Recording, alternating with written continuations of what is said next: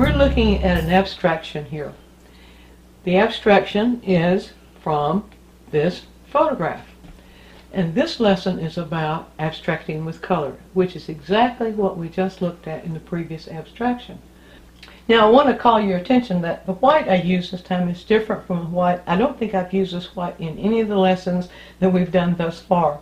But I'm using Utrecht Zinc White with this lesson. And the reason I'm using zinc white is that it's a more transparent color and will be less likely to muddy the brilliant colors when we do need to use it. I have the dark set in there just fine. Now let's move on to see what we mean when we say extend the abstraction by linking the colors.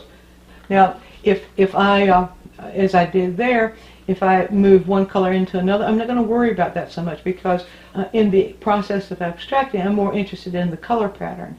I'm not interested in shape pattern so much, just the color pattern. I want to see the color pattern flowing and in the rhythm that I talked about earlier. So I'm going to place a little bit of that blue right in here.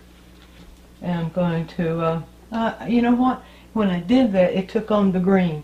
So that means I need to add a tiny, tiny bit of red to the blue. I need to have that blue, and that was way too much. Let's get it. I'm just going to play with it right in here. That means that probably the ultramarine blue would be the wiser blue. Now let's recap what we just did. We were abstracting with color. And what we were doing there was totally deconstructing the image by taking away everything that would suggest image to us and simply using color to develop the composition.